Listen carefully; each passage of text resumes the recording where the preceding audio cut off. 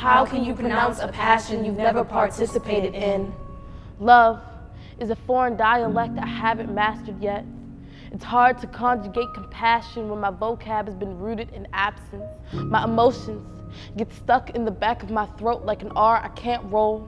My family and I don't speak the same language. Love is the empty pot on my grandmother's stove. It's the songs me and my grandfather sing on road trips. It's my mother not knowing how to say it consistently. My father stays out of my life. And I'm starting to think that's love too. I never write about love. Don't really know how.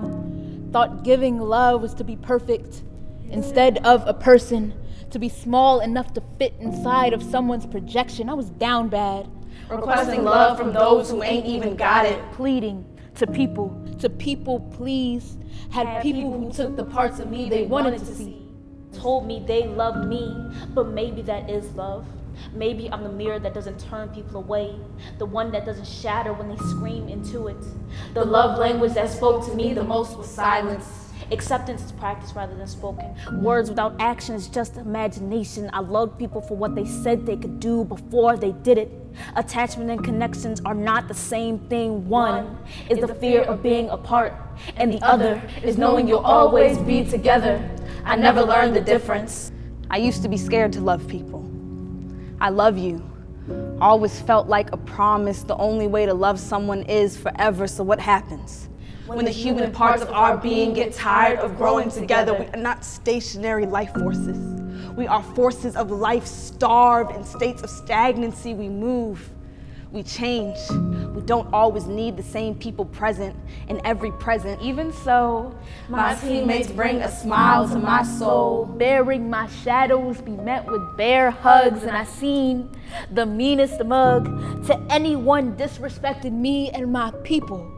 I show my loved ones, their loved ones, when they ask me how I'm doing, and I tell the truth, even though it feels like trying to cough up a mountain. Blood may be thicker than water, but it isn't stronger than ink. Immortalize my friends with pens and capture them without confinement. I got wealth and emotional health. Got a group of people worth staying on this planet with. Homies, we share food, we don't got it like that. Fill each other's cups until they overflow, and my homies know spending time alone is how I love myself. No, we can grow closer or grow apart as long as we still grow. And we don't all gotta go together to grow together. A person's journey to self-discovery does not mean I'm losing them. It means they're finding themselves. And our fondness for familiar faces is a form of fear. One day, we all must travel far away. I thought I found my soul tribe. Until I realized my tribe is a part of my soul.